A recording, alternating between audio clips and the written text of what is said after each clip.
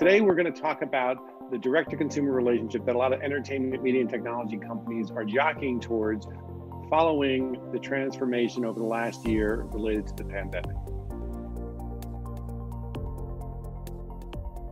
Over the last year, obviously, most of us have experienced staying at home or sheltering at home or self-quarantining. And so people are at home more. So the companies that have that direct relationship are the ones that are really succeeding at this point.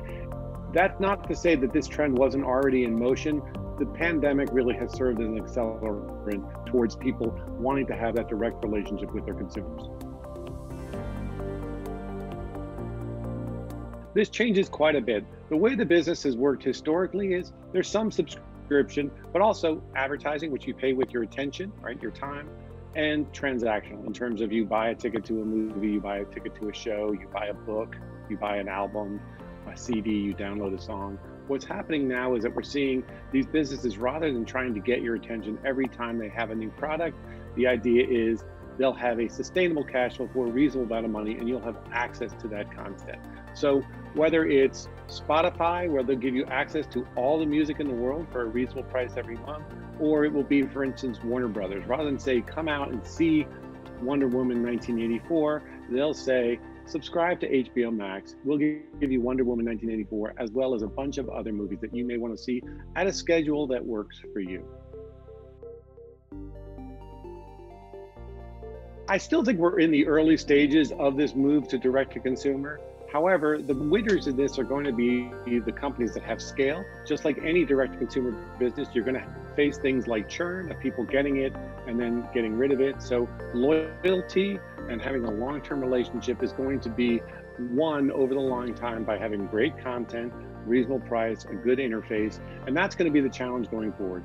Using data and big data to serve up content that people really want. These are all the elements that are going to be important going forward as they try to be the winners in this new frontier.